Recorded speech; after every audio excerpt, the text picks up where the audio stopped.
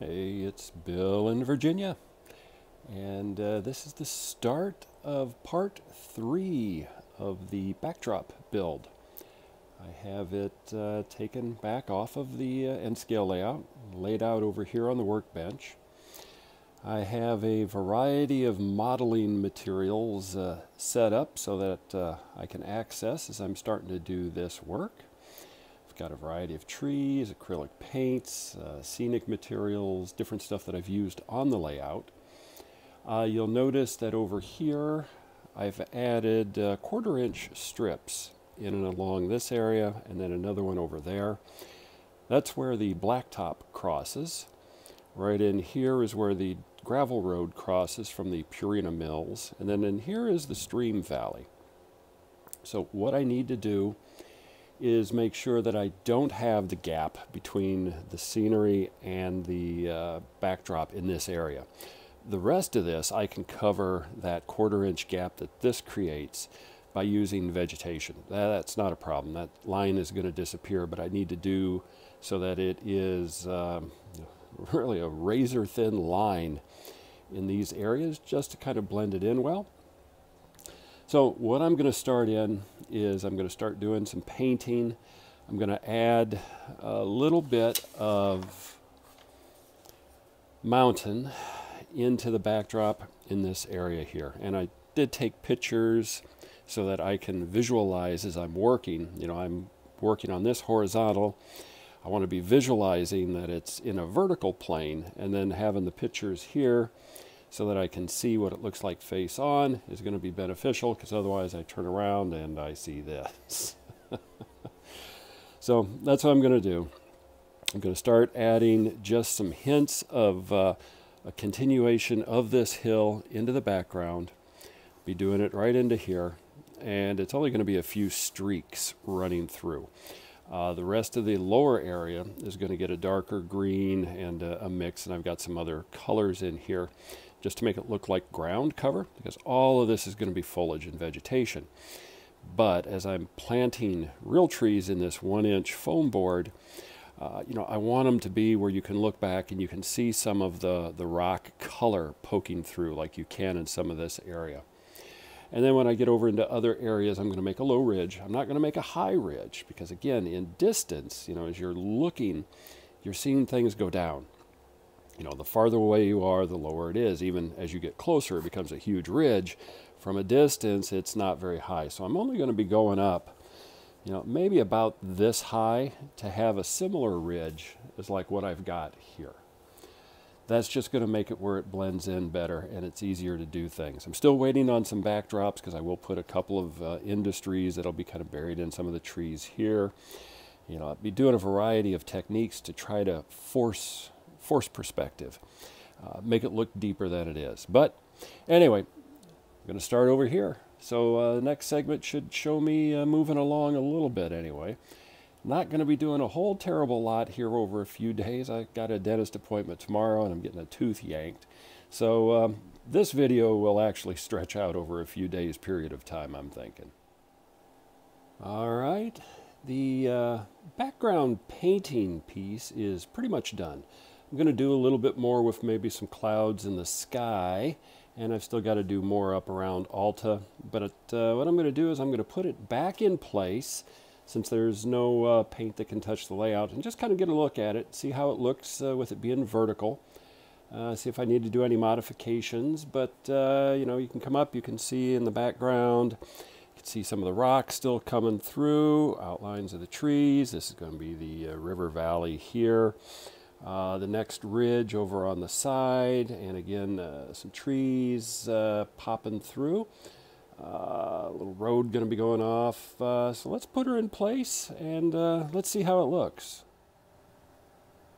Well, I've got the backdrop back in place, and yeah, I'm happy with the results so far. Still got the 3-dimensional piece to go, but I think it's capturing the flavor of what I'm interested in doing here. Once I get the you know, trees in on that 1-inch filler piece, I'm going to have all of the paint is going to be in the background. There's going to be some trees kind of hiding some of the lower stuff there. But again, you're going to have some visibility behind it. You know, I got to put the road in. You can see that little piece of pink foam that I added as filler. Same thing down here by the stream. Just to kind of make it so it can go over. And then I'll do additional painting once I get some stuff in over that way to kind of fill in that. But yeah, right now this is not too bad. I'm pretty happy with the result. I might end up doing a part 4 for this particular video series. The next piece, of actually the 3-dimensional detailing, is going to take a lot longer. The painting that I just did, that's 30 minutes worth of work. Just slap the paint on and using the mind's eye for where I wanted it to be. Got it to this far, so we'll see here. I'm going to do a little bit more, run some trains, and we'll see what we can get. So I've got the backdrop off of the layout again, and I'm about ready to start on the next step, to start giving that a little bit more of a 3D depth feel to it. So what I'm going to start doing is I'm going to use polyfiber, and you can see I've already got it sort of roughly torn and just setting on that 1-inch foam piece for the backdrop. This is going to mirror the top of the ridge and coming down to just about the stream level. And I'm going to do on this like I did over here, in that in areas I've got some of that polyfiber. In fact, it's on the other side, but it's going to be the same technique. I'm going to use dilute white glue on top of the polyfiber, let it set in, and then I'm going to build it up in layers to give me a brush look. I'm going to use full strength glue to glue it down. I'm also going to use some of these little nails with just the heads, just to kind of press it in and keep it in place while the glue sets.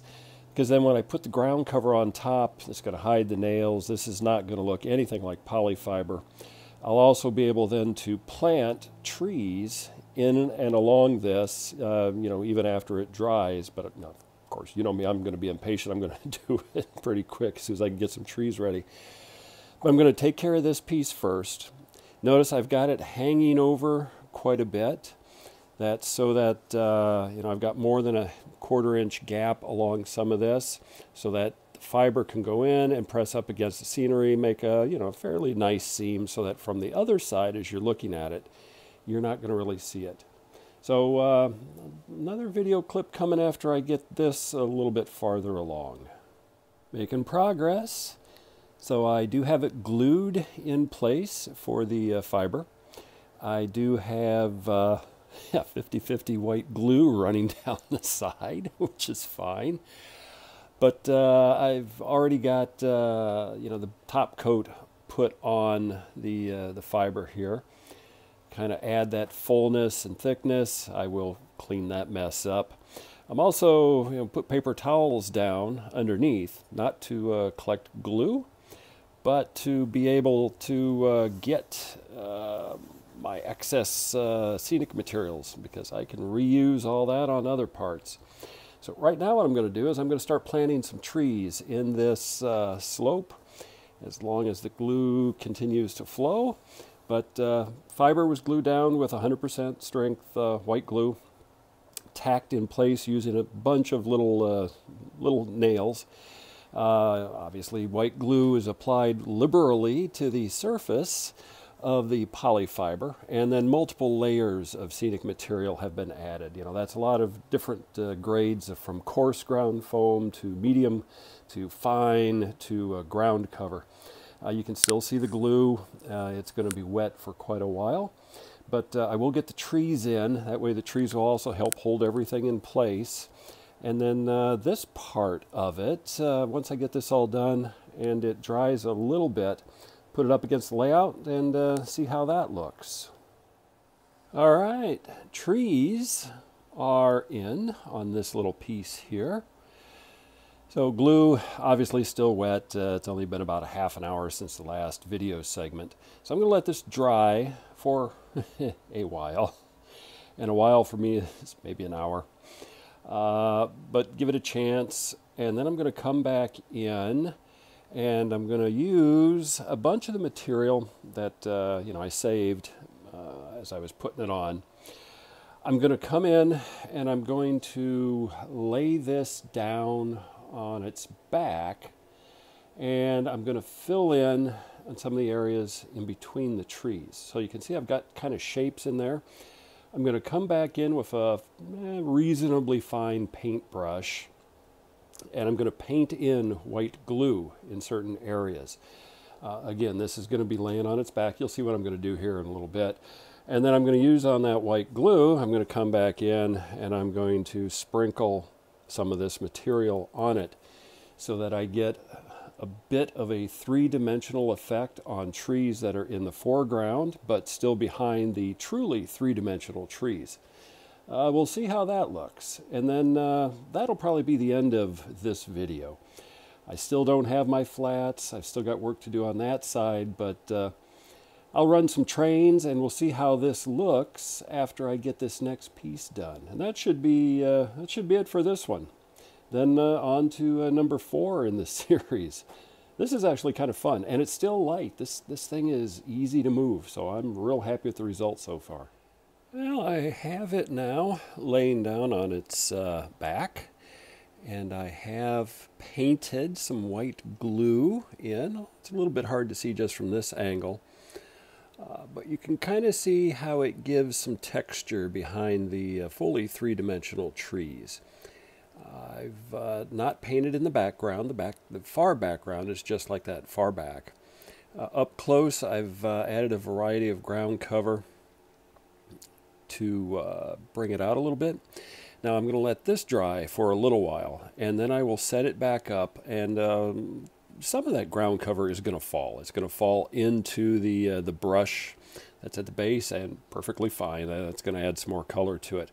But it should highlight a little bit more texture, a little more branch-like appearance in some of this anyway. So we'll let that dry for a little bit and put it on the layout and see how it looks and run some trains. Well, here it is. Let it dry a little longer and put it on the layout, and we'll see how this thing looks. But I've got the painting in the background. You can still see that coming through in different areas. I've got texture added to make it look like I've got trees going up and disappearing into the back. I'm satisfied. So let's give her a whirl and see what it looks like with some trains running by it. So I've put the backdrop back on. This end you can see is just the painting piece. Then as I pan around, see the stream in the background there, and then we pick up where I've started to do the three-dimensional, add some depth to it. I like how that looks. Yeah, I'm happy with that. That's I'm just going to let it sit there and now I'm going to really let it dry. It's dried enough, but you can still see a little bit of the kind of the milky color. It's still a little bit of glue. So I'm just going to let it sit and let it do its thing. But let's run some trains over by that direction, see how it looks.